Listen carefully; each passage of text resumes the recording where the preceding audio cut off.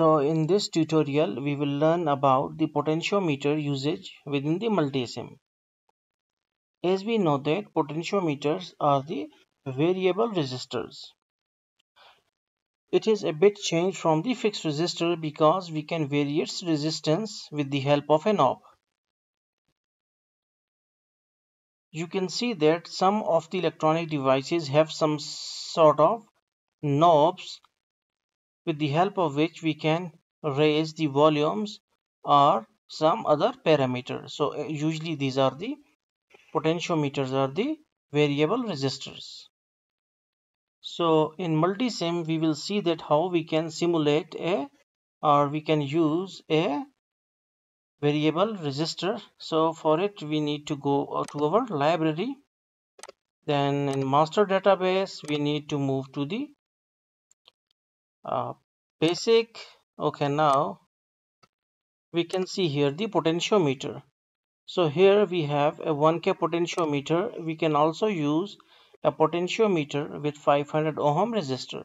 So click on OK and place it here. Okay, now you can see that we have a little slider given through which we can change the resistance of the potentiometer. On the output side we need to see the multimeter. Okay, now we need to attach the positive end of the multimeter the with this and negative end with this wiper pin or the middle pin. Okay, now if we want to just measure the resistance of the potentiometer, so we just need 2 pins, not the 3. But if we want to make a voltage divider circuit or if we want to observe some sort of voltage, then we need the ground. Okay, so okay, now we need to run it. Okay, they said that the circuit is not grounded. Okay, so we can place a ground on this end. We can place a ground. Okay, now we can double click on multimeter. We can go on ohms. Okay, now it is written 100. Okay, now when it is at 0%, the slider is at 0, then our resistance is 500 ohm. Then we need to move it. We got 475 ohm value, then 400, and then like 250 ohm at 50%, and then 125 and 100 at 0 ohms. Okay, now this is just for to see the ohms or resistance that we can vary it via potentiometer.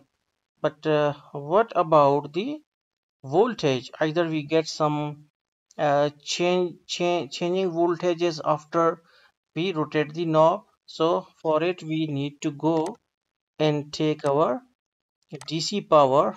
Okay, so this is our DC power. We need to connect it with the top end of the resistor and lower end with the ground. Okay, so this is your ground. Okay, wait, we need to move it like some bit below like this, and now we can connect it with the ground. Now what will happen? The voltages provided by the battery are 12. So when we move the knob, then obviously the resistance will change. More is the resistance, then more is the voltage drop.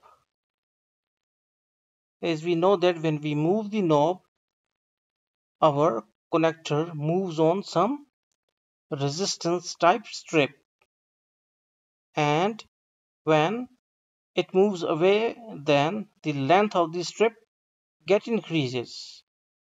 So the resistance and return resistance will be increases. Okay, now now we will check that either can we get some sort of changing voltages. So for it we need to connect the positive end with the with the wiper pin and negative end with the ground. Okay, so now we will see that. Okay, it's 12 volt. Okay, so now we will in okay, now we move the slider. It means that we are moving the knob, so we are getting some low voltages. So like this. Okay, so 1.2 microvolt is our lowest voltage.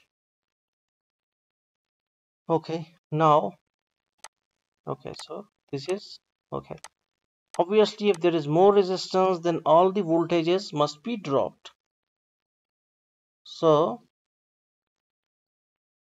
so this knob or wiper pin acts as a changing thing or changing parameter, so we can get our value, changing value. One more thing, that obviously this is a fact that all the 12 volts that are raised in the circuit must be dropped in the resistor, but we just deal with the portion which is from this shift pin, you can see my cursor, to this point. If like 11.9